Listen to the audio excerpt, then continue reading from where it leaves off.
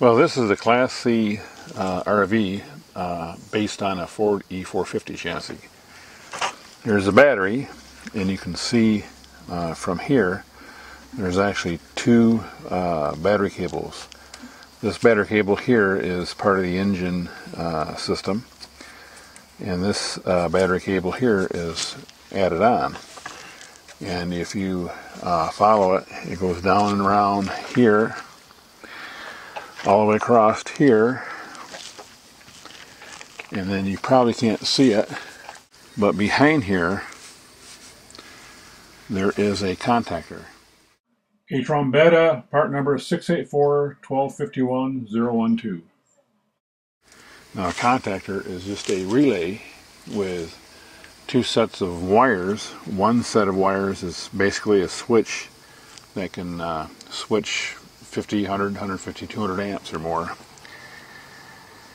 The other set of wires is a coil, and that is a low current coil.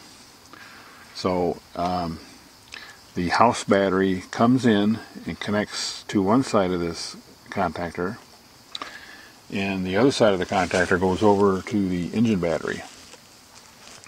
Okay, now this contactor serves two purposes. The first purpose here is emergency start, so that when you depress this, and when I do, you can hear the contactor. Okay, that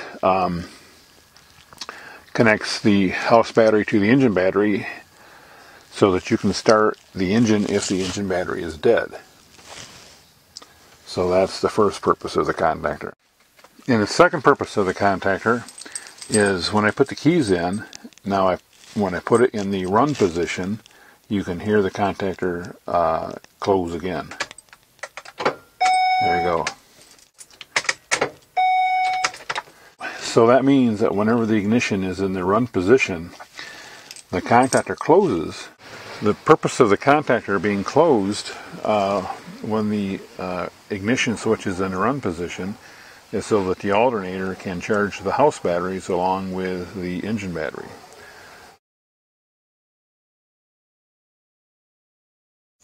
The other way that you can easily tell if the engine alternator is charging the house batteries is to look at the voltage, start the engine, and then compare it, which is what we're going to do here.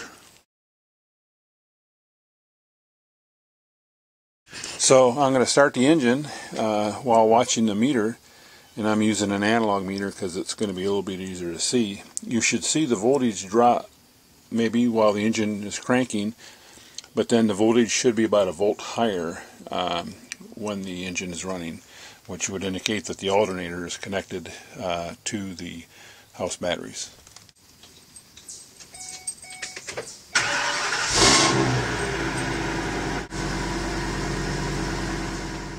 Right there, did you see that little increase in voltage by about a volt? That's the alternator kicking in. Unfortunately, with most of today's motorhomes, there is little technical data, if any, that indicates how your alternator is connected, whether it's connected to your engine battery only, or also if it charges the coach batteries. So if you want to find out for sure, try the tests that I did in this video. And if you see that telltale 1 volt increase on the batteries when the engine is running, that is a sure marker that the alternator is charging the batteries. So that would be the best thing, is to look for that 1 volt increase, and then you'll know for sure that your engine alternator is charging your house batteries.